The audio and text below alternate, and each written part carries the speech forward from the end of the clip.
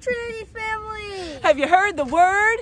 What's the word? Today comes from Philippians 4:19. Now, Frederick and I want to welcome another Trinity kid on a faith adventure. Hey! Yay! Cool beans! So, are you ready to share a word today? Yes. Do we have all we need to share a word today? Yes, we have all we need. All right, so here we go. And you know, it's got to have actions. Here we go. And this same God who takes care of me will supply all your needs. We're going to do this again. This is Paul speaking to the church in Philippi. All right, so here we go. And this same God who takes care of me will supply all your needs. Very good. So, question for you. Do you guys go on a summer trip? Yes, we do.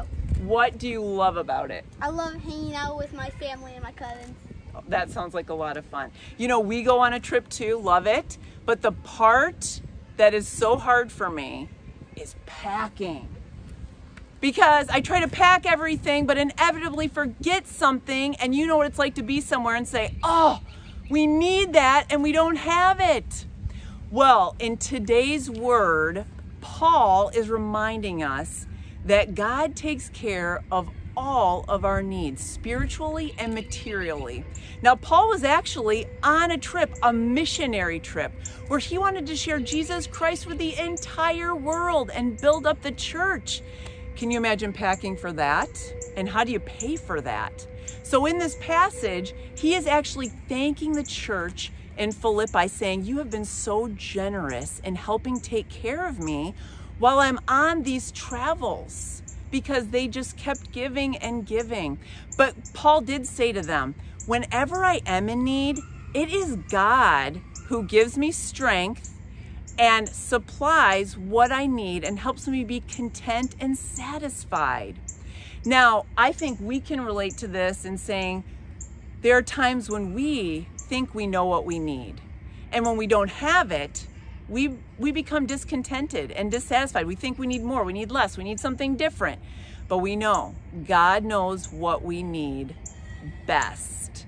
And ultimately, he knew we needed Jesus to pay the price for our sins so we can have forgiveness and life eternal. Our God truly does provide all of our needs. So let's pray.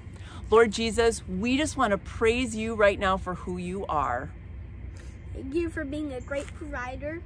Yes. And Lord, we want to say sorry. Sorry for when I want things my own way and I can be discontented and not satisfied with what you've already provided.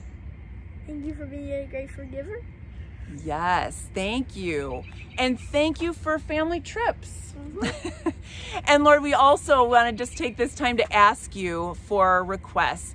We ask, Lord, that you, being the only one that can do this, would you satisfy our soul so that we look to you for our needs first and foremost. And Lord, we're going to pray all these things in the powerful name of Jesus. Can I hear an amen? Amen. Yes, thank you. That was such a good amen. So now we're going to play What's the Park? Can you say that? What's the park? All right. Well, yesterday, drum roll for me. Can you do a drum roll? Okay.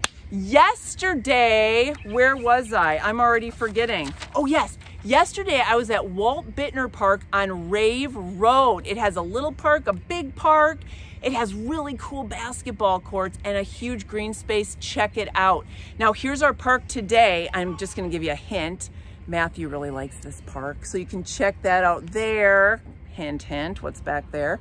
And then we're going to go across a little construction action going on, but then you can see fun park action right there.